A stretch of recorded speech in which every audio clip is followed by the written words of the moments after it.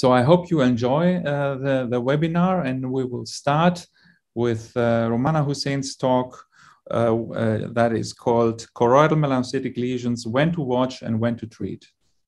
Hello everybody, good afternoon. Thank you for inviting me, for giving me this talk.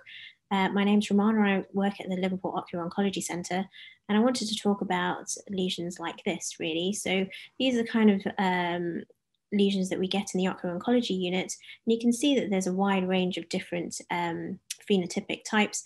You've got suspicious lesions that have subretinal fluid, although this looks a little bit chronic because of the drusen. This is quite raised. This has orange pigment and subretinal fluid, and this just has orange pigment. So with all these variations in phenotypes, how can you tell what is benign, what's malignant, and how can you tell what you should treat and what you shouldn't? The problem is that all of these images are of choroidal melanomas that have been biopsy proven, and actually all of them are not only that, they are monosomy 3 tumours, which means that they have a high risk of metastatic disease and they're highly lethal tumours. So it is important to try and differentiate these, whether they're large or small, what type of tumour they are. And the Shields group, over 20 years ago now, described a number of risk factors to try and give us some kind of clinical clues to see whether we can differentiate malignant disease from benign disease. So orange pigment, subretinal fluid, large tumours, and low reflectivity on the ultrasound.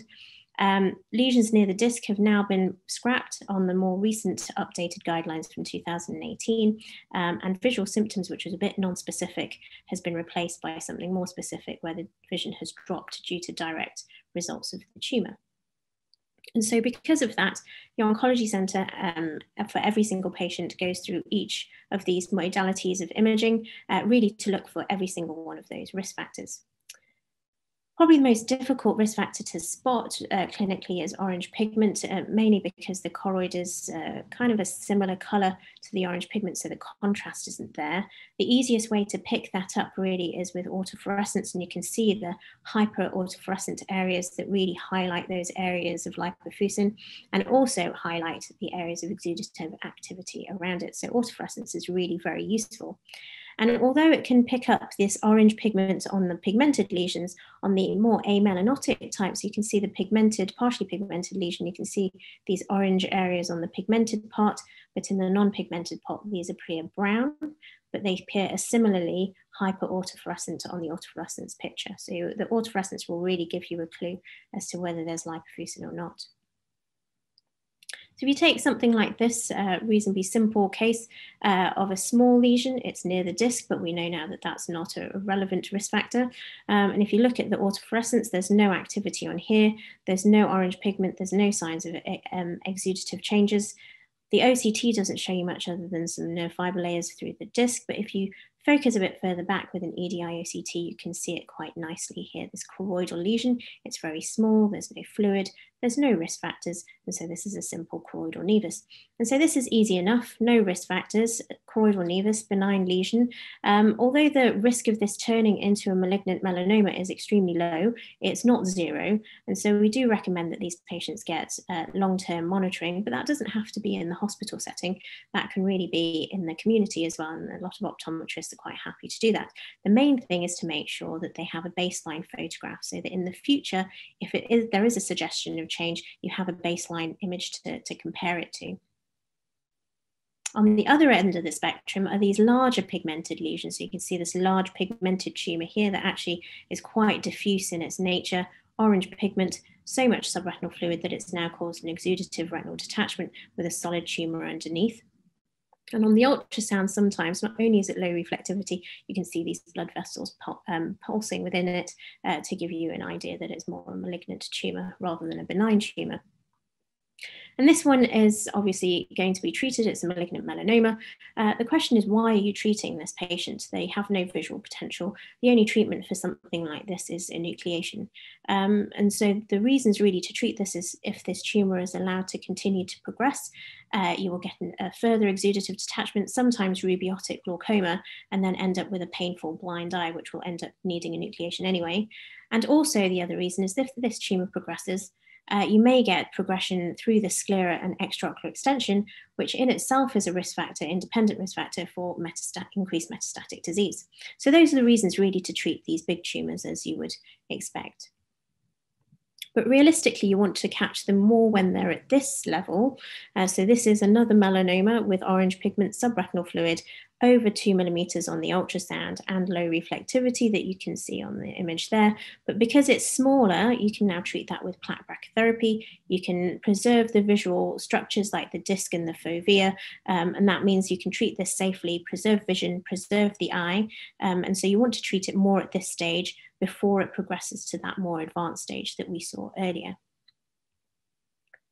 The more difficult ones are something like this. So this is a patient with a lesion very close to the fovea, but completely asymptomatic. So you'd assume that something active here would give you some visual symptoms, but this patient had none. The lesion has some orange pigment over the top and maybe a bit of subretinal fluid, but the ultrasound isn't very typical, medium reflectivity also. The patient at the bottom, similarly, atypical lesion, but the lesion has no risk factors such as orange pigment or subretinal fluid, but has low reflectivity on the ultrasound. And so with these lesions that are a little bit in the middle, you haven't got anything definitive to say it's definitely a malignant melanoma or it's definitely a benign lesion. You have one or two risk factors. We call them indeterminate choroidal lesions, and it's reasonable then to monitor them to see if they progress. And this is the whole point of photo documentation, making sure they have a baseline photo, because without a baseline photo, it might be difficult to see that along this blood vessel here, you can definitely see this tumor is progressing. This is getting thicker. There is more obvious orange pigment, and this is definitely a melanoma. Even in the one below, if you don't have a photo, it would be very, very difficult to spot that this area is getting bigger and thicker. And again, this is a melanoma as well, because it is progressing. Even more difficult are some of these ones. This is an amelanotic lesion with partial pigmentation in the middle and around the outside of it. But if you look at the OCT, you can see it's coming from the choroid. It's got a little bit of subretinal fluid. The autofluorescence does show that this area of pigment is actually lipofuscin because it's highlighting on the autofluorescence. And you can see this exudative activity down here. And actually the dynamic B scan does show you low reflectivity with a nice slice through it, just like a melanoma. So actually this is a choroidal melanoma. Problem is, do you treat these small melanomas? You can see this area, this one here is a small melanoma. It's less than 2 millimeters thick. It's very close to the fovea. And this is a picture from earlier, another small melanoma very close to the fovea. In asymptomatic patients like these, do you treat these? Because actually, any treatment that you give around this area is going to cause significant visual deterioration for the patient who otherwise may have not noticed this if they were picked up on a routine eye check. And this all stems back to slightly traditional thinking about melanomas, where the thought process is that by the time they present to us as clinicians in the oncology clinic, their threshold event for getting metastatic disease has already happened. And so anything we do in terms of treatment or in terms of therapy is not going to change their metastatic potential because it's already occurred. They already have micrometastases in the blood, and there's nothing we can do about that.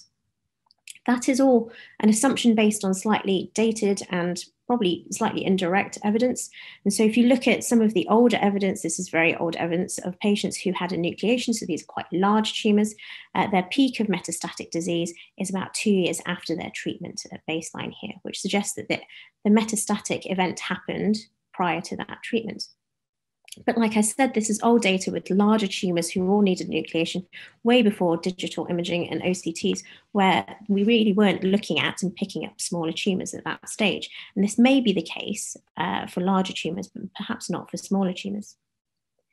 The other piece of evidence is that a proportion of patients do have tumour cells circulating in their bloodstream at presentation, but not all of them do. And again, this increases your risk of metastatic disease and is a predictive factor for metastatic disease, but maybe it doesn't occur in those with smaller, lower risk tumours, and perhaps this is more apparent in those with higher risk, larger tumours.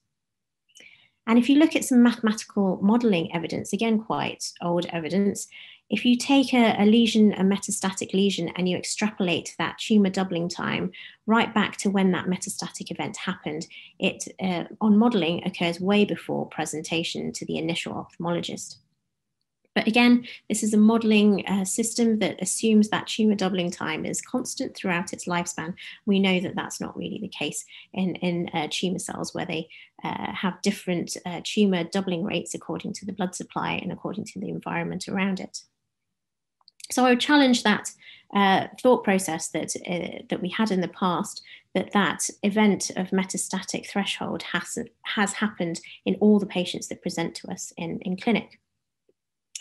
The problem is that metastatic disease is not easily treatable. All the agents that we have at the moment aren't particularly successful, and even the new agents tend to be in a very small subgroup of patients, either with localized disease or with a certain subgroup HLA subtyping. So realistically, we would like to try and catch these lesions before they metastasize and maybe treat them before they occur. We know the risk factors for metastatic disease include age, sex, ciliary body involvement, extraocular extension, the cell type, the genetic subtype of the tumor. None of those we can change, really. We can't have no influence over that. The only thing we can influence is the size threshold at which we decide that we want to treat these lesions. And we know that size matters quite significantly. It's not just the Shields group. Many papers have shown that the smaller tumors metastasize a lot less than the larger tumors. The question is that because the smaller tumors tend to be more benign, the more disomy 3 tumors, and the larger tumors are more likely to be monosomy 3? Or is it actually because if you treat them earlier, they metastasize less? And so we looked at this a few years ago at basically all our small tumors. So these are tumors less than 2.5 millimeters in thickness, of which we treated about 1,200 cases over the last 15 years or so. And of those, about 200 of them not only had a histopathological diagnosis, cellular diagnosis of melanoma, but also a quarter of them were monosomy 3, which completely goes against the thought process that all these small tumors are benign disomy 3 low risk tumors. Almost a quarter of them are high risk, potentially fatal tumors. And if you look at their absolute risk of metastatic death from metastatic melanoma, these are the small monosomy 3 tumors, these are the large monosomy 3 tumors. You can say there's a significant difference in the mortality rate when you treat these small tumors than if you treat the large tumors. And even if you correct for lead time bias statistically, that relative risk is a lot lower in the small monosomy 3 tumor group. So how can we try and find these tumors early and treat them early and maybe prevent metastatic disease before that threshold event? In the community, a lot of imaging techniques are much more common, so digital imaging and OCT, so we're detecting them a lot sooner. We also want to be thinking about them earlier when they're smaller, even in the general clinics where we're looking for all those risk factors, subretinal fluid, orange pigment, the ultrasound, for example. And we want to be treating them sooner rather than later, rather than monitoring these obvious melanomas. Even though they're small, we'd like to be treating them sooner rather than later.